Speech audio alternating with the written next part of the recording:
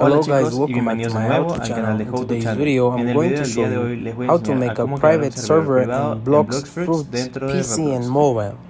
Start by opening the Roblox app. You can do this on both PC and mobile. Locate Blox Fruits. It should be under the continue heading.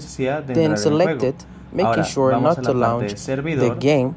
Then select create private server on mobile. Tap the social button at the bottom, then tap on the create private server option.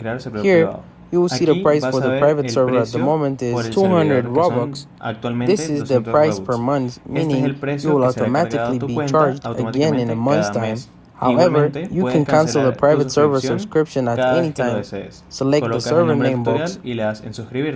You should now see your server under the private servers heading. If you don't, then click the refresh button on mobile. You can tap refresh in the top corner or drag down to refresh the whole page. Click on the three dots in the corner of your private server, then select configure. If you want friends to be able to join, then turn on the allow joining option and the friends allowed option.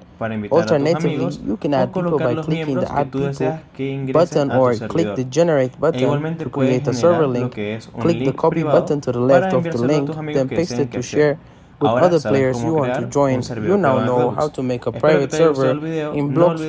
Thank you guys for watching this video. If this video